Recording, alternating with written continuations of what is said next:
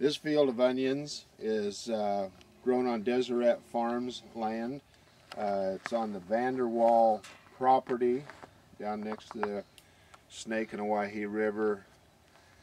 The variety is Ranchero. Some of the few rancheros that are grown in this valley this year. This field is surrounded by wheat and corn and other onions.